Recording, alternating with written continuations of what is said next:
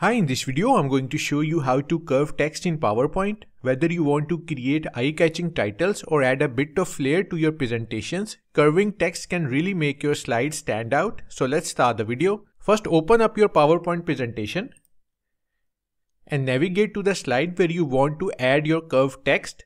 Now click on the Insert tab at the top of the screen. Here select Word Art from the toolbar. Choose the style you like from the drop-down menu. You can also insert text box by clicking on this text box icon.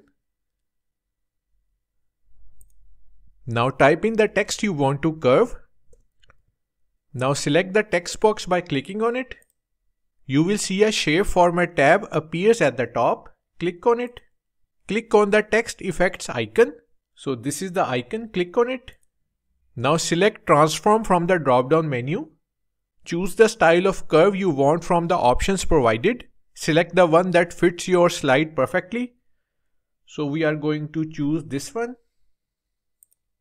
As you can see, the text has been curved. To increase the curve of text, simply decrease the text box size. Or click this yellow dot in and out to adjust the curve. So that's how to curve text in PowerPoint. Thanks for watching.